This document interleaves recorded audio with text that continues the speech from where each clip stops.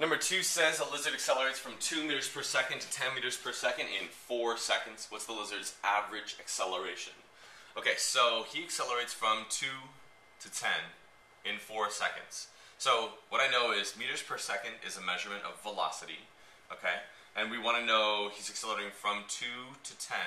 So I'm actually going to do this. I'm going to do from 2 to 10. So I'm going to find the difference between these two. I want to find the change in velocity, over here. So I'm going to write down 10 meters per second minus 2 meters per second. Okay? And if you subtract 2 from 10, you'll get 8, right?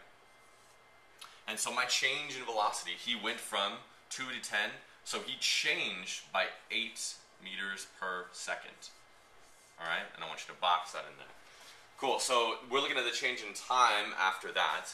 So we don't know where it started, but they just tell us 4 seconds. So that's the change in time that we have, 4 seconds. Okay? And then we're finding the average acceleration. We don't know that yet. So let's go ahead and plug what we know into our equation. Okay? We've got 8 meters per second as the change in velocity, and 4 seconds is the change in time. So put a little squiggly here. I don't know my average acceleration yet, so I'm going to write that. Equals. Okay, change in velocity is 8 meters per second. Alright, change in time is 4 seconds. Cool, so let's bring it down here to divide. This is going to be a really easy problem. So average acceleration equals 8 meters per second divided by 4 seconds. Okay, we can do this one in our head, I think. So 4 goes into 8 2 times, right?